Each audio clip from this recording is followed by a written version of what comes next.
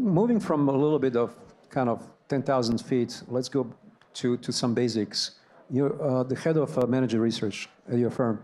What are you looking in the managers? What type of characteristics? What are the red flags?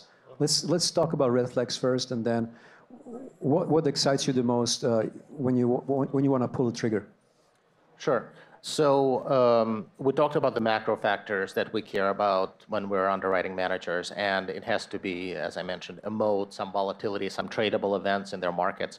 But once you've narrowed it down to a segment of the market that you really like, it might be convertible arbitrage, it might be ILS, the universe of managers inside of that group of strategies is still very, very large. So narrowing it down from a smaller funnel to one or two managers that we might hire in a given year, that takes a lot of work, and that's why the friction costs and that's why the trading costs of hiring and firing managers are so high, and that's why I have a team of people doing it.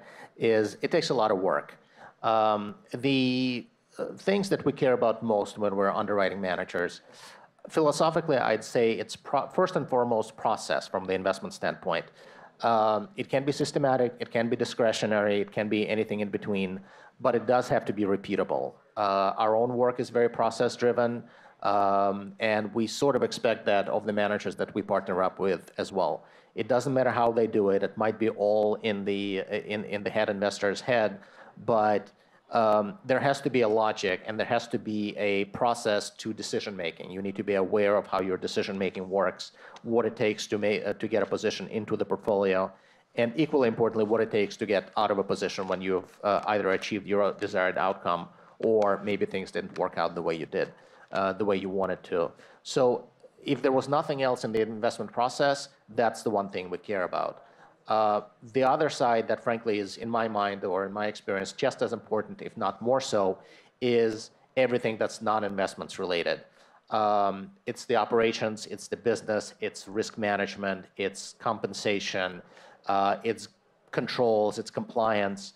Again, we have a separate operational due diligence team that does a lot of that work for us, but even as an investment person, when I underwrite managers, I'm laser focused on understanding that business, because at the end of the day, all of these are small businesses. There's a couple of decision makers, then there's a team of people around them, and if that business is not set up correctly, that's a recipe for disaster. In my experience, again, I've been doing this for literally 20 years. I just had my anniversary on Friday. I've seen many, many more hedge funds blow up for business and operations reasons than for investment funds. Or rather, investments, when you see underperformance, when you see investment problems, more often than not, they're a symptom of something wrong in the operational setup of the firm.